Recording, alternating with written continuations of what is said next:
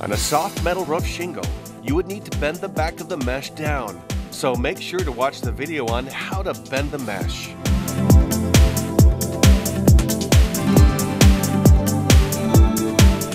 Use sharp-tipped screws so you can easily screw the mesh into the metal roof shingle.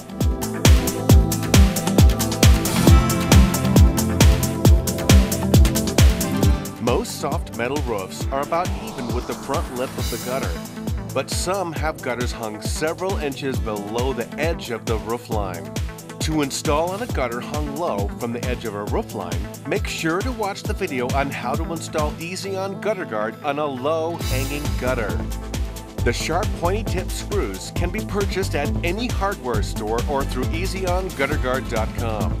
Put 3 to 5 screws along the back to secure firmly to the edge of the soft metal shingles.